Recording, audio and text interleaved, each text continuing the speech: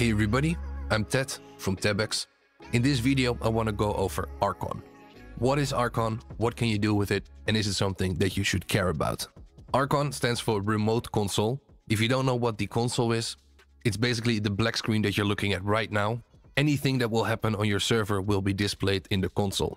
And the console is also one of the places you can go to directly run commands. RCON, Remote Console, is a way to communicate with your server when you don't have direct access to the console. Even though your hosting company might provide some sort of console, the options and the readability are a lot of times very limited. But there are a lot of great options for a RCON client. If you want to run it on a mobile phone, you also have dedicated apps. This one is for Android. I'm pretty sure there will be one for iPhone as well. Most of the web options for RCON also work pretty well on a mobile phone. So first, let's look at how to connect to a RCON client. We need to get all the RCON information, so the IP, the port, and the password.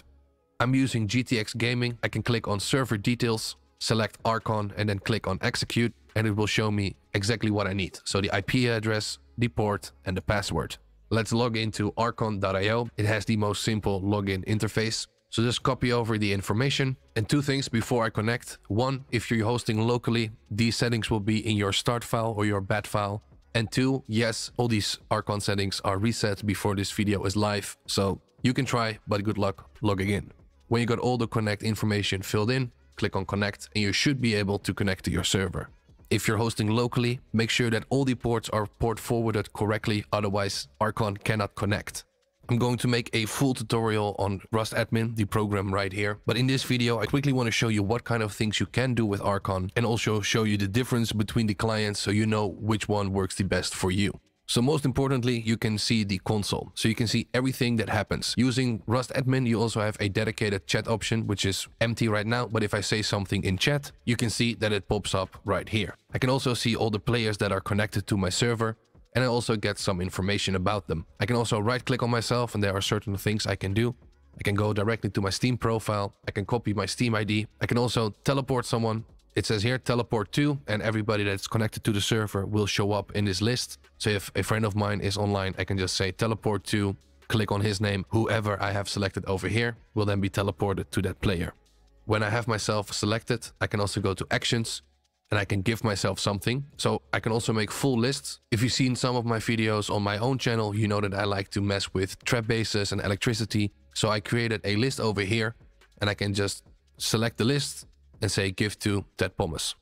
And now as you can see on the right, I got all those items. So going to my inventory is now completely full with very big stacks. So even on a vanilla server, I don't have to constantly spawn in more wood and more resources just for me to build stuff. There's a lot more that you can do with the Rust Admin client. If you want to know more, the link to that video will be in the description.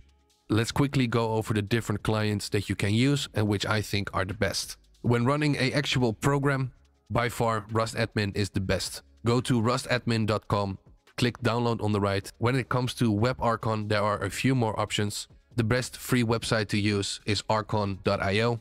Like you saw in the beginning, it's easy to log in as well. It's super simple. You got the console. It's a little bit more colored, so easier to read. You can also run comments at the bottom. You got a nice overview of the performance of your server. So if you have a second screen or if you open this up on your mobile phone, you can have this on the side and easily glance over and see how the performance is, how many players are online, and see if there are any issues. You got a player's overview. You get a little bit of information about the player and the connection. You can also ban them or kick them. And then there are some tools. So you could, for example, teleport a player to another player or give an item to a player, which you have to select from a list, which is not the fastest way. And there's also no way of creating those kits or like pre-built lists of items to give, like I showed in Rust Admin. So it's pretty limited. It's free. One thing I want to point out, it's not a secure connection. That means that all the information between you and this website is sent unencrypted, and that's not the safest option. But if you quickly have to do something and Arkon.io is the only thing you got, I think it's still not a bad option. We got the Rust Admin Online, which is a paid client. And you can see the price over here. They recently added a feature which you can see all the live player locations on the map. And as it says here, it does require the Rust Admin server plugin. If this is something that you guys want to see me make a video on, then leave a comment down below. This is what it looks like. So you got the console on the right, you got the players on the left, and then you can say something in the chat or run a comment down below. One of the main benefits of using Rust Admin online is that it's always connected to your server. So you always see everything and everything is getting logged. We can see what plugins are installed, how long they took to load, we can reload them, unload them, get some statistics, see the files, etc. It's really in depth. I think Rust Admin is the best online Arkon client. The two best options you have are Rust Admin and Battlemetrics. Both are paid. They have the same price. They are both 10 euros a month. If you're unfamiliar with Battlemetrics, they do way more than just Rust, and I think Battlemetrics is a better option than Rust Admin if you have a lot of servers or multiple servers across different games.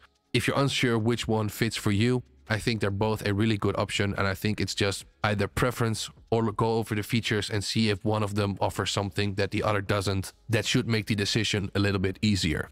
This is my server. As you can see, I can resize it. So if you have multiple servers, you could have them all over the screen right here. Some might say Battlemetrics is the best Arkon web client. I personally like Rust Admin more, but I got nothing bad to say about Battlemetrics. If you're really information driven and have multiple games and across multiple servers, take a look at Battlemetrics. It might be exactly what you need. Hopefully that gives a little bit of an explanation what Arkon is and what you can do with it. I hope this was helpful. You can join our Discord to hang out with other content creators and learn how to grow your online community. All the social links will be in the video description. Thank you for watching and good luck with your Tebex store.